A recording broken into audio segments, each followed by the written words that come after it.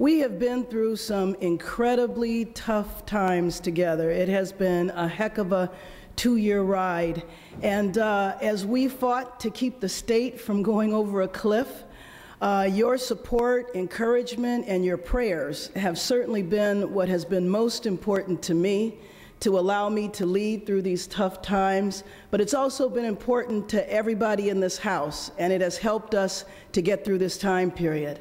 I'm very proud of our House, frankly. I'm proud of our level of bipartisan cooperation and what we've accomplished together, the way that we get along across the aisle, no matter what our political perspective is. We know that we are all in this fight together to make sure that we can improve the quality of life for all of California, but also to get through such a tough time.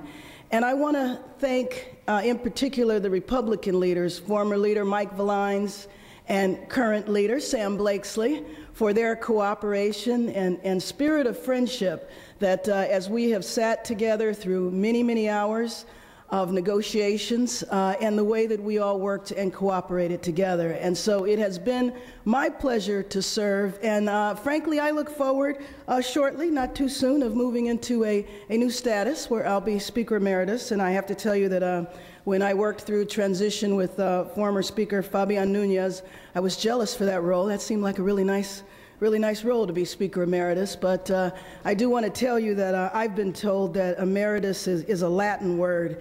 And for me, that word is going to mean that I'm not going to leave this building until I find some justice for foster kids. So thank you very much for the honor of serving. Thank you.